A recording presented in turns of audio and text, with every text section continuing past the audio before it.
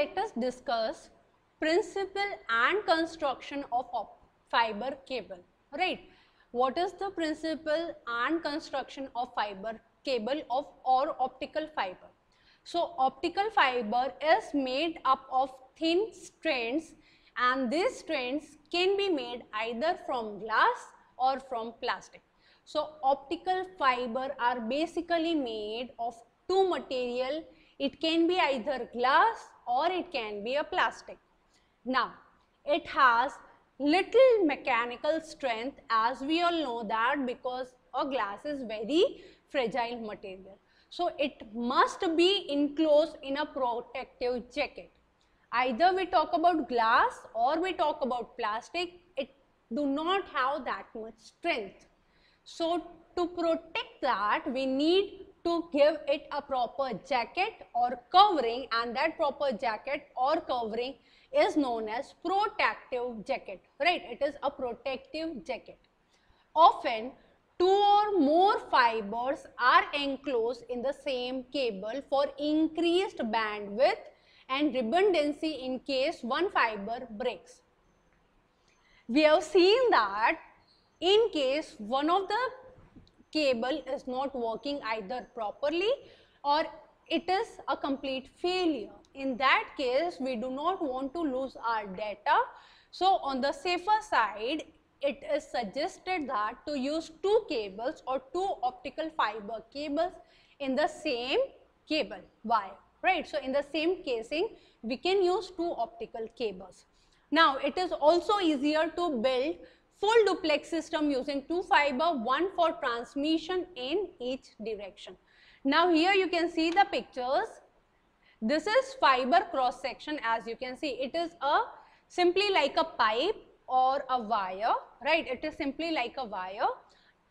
Inner side, which is a dark brown side, as you can see, it is our core. Outer side is our cladding, and the outermost side is our jacket, right? So it is covered layer by layer to protect the cable or optical fiber, which is glass or plastic. Now how the system works, as you can see here, signal source is being transmitted to optical transmitter, which is transmitted to optical receiver, and then it is sent to signal destination. But it can be a copper wire or copper cable. Here we need fiber optical cable, and here again we can use copper cable. So there is a combination of material which we are going to use to transfer signal from signal source to optical transmitter. We can use copper wire, and to transfer signal from optical transmitter to optical receiver. When the word we are using optical, we must use fiber optics, right? So we need to use here optical fiber cable for transmitting this particular signal from optical transmitter to optical receiver. From this point, we can again use copper cable to transmit our further signal to signal destination. So this is the summary of construction of fiber or optical fiber. We are having a core which can be of plastic or of glass.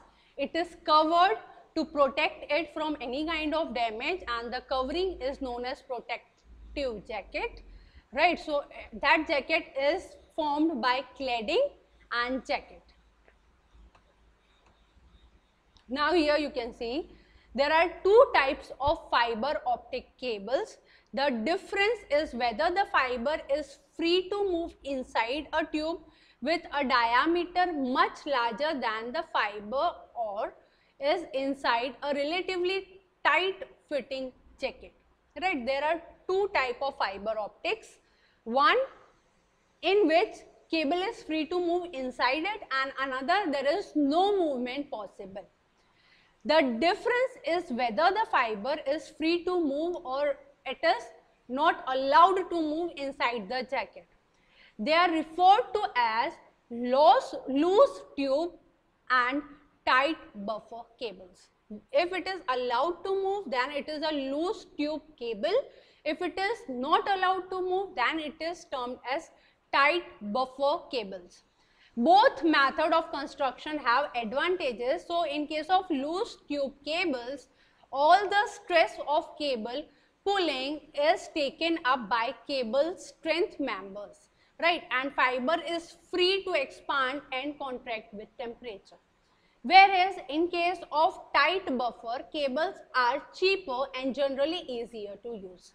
So both are having plus and minus side. It depends on the usage what we need to use. Now here you can see two diagram. This one is of loose construction and this is for tight.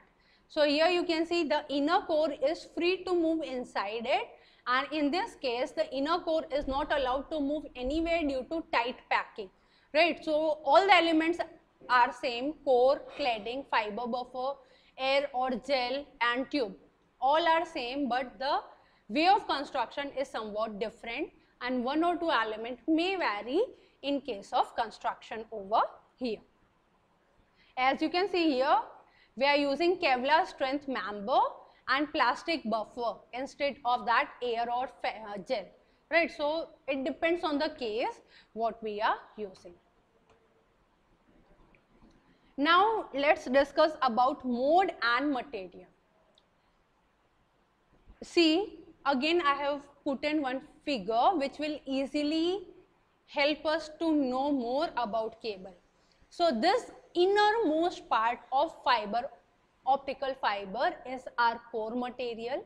The covering to that inner material is known as cladding. The cover to that cladding is termed as coating. Then come a strength member and outer jacket. Strength member is basically a material which will help the core to stay protected, to expand or contract due to any temperature difference, right? So it will take all the strength or pressure on itself and allow it to rest. Now, since optical fiber is a wave guided, right, light can propagate in a number of modes. If a fiber is of large diameter, light entering at different angle will excite different modes, while narrow fiber may only excite one mode. Now, multi-mode propagation will cause dispersion, which result in a spreading of pulse and limits the usable bandwidth, right? So it is somewhat not good for optical fiber if there is any kind of dispersion happening, because due to that usage of bandwidth will be limited. Single mode fiber has much less dispersion but is more expensive to produce. It's a small size, together with that fact that numerical aperture is smaller than multi-mode fiber, makes it more difficult to couple to light source. So there are some limitations of using single or double slit, right? So based on material, it can be glass, it can be plastic, it can be plastic clad silica, right? Till now we have seen we can use glass or plastic, but one more material which we can use is plastic clad silica. It is a category of plastic only which is termed as plastic clad silica, right? Now, types of optical fiber. So there are different types of optical fiber, both the types of fiber described as step index or graded index, right? So there are basically two important category of optical fiber: step index or graded index. In case of step index fiber, the index of refraction changes radically because core and cladding. Due to core and cladding, the index of refraction changes very gradually, right? It changes. Whereas in case of graded index fiber, it compromises multi-mode fiber, right? It is a compromised mode of multi-mode fiber, but the index of refraction gradually decreases away from the center of the core. As you can see, it is decreasing away from the center of the core, right? and graded index fiber has less dispersion than multimode step index of the core. Now let's talk about application of optical fiber. We all know that in today's era, optical fiber, fiber optics, fiber cables are widely used around the world, right? So it has plenty of application in medical, communication, army, telecommunication, anywhere or everywhere in the world. So let us just see few examples here. Fiber optics cable are widely used in industries and applications, right? Then in medical use, it is also incorporated in light guides, imaging tools, as well as lasers for surgeries. In case of defense, it is used for hydrophones, for seismic wave and sonar wave detections. When we talk about data storage, it is used for data transmission. When we talk about networking, we use fiber optics in networking also, right? Variety of networking settings are being used using this fiber optics.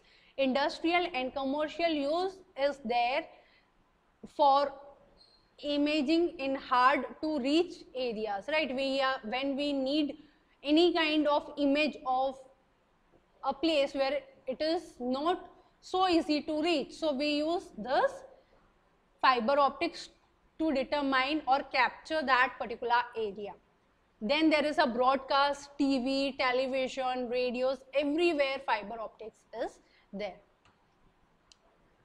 These are few more examples of fiber optics, such as in telephone systems, in submarine cable networks, in data link computers, which we call as CATV systems, right, or CCTV surveillance, and it is also used for connecting fire, police, emergency service, etc.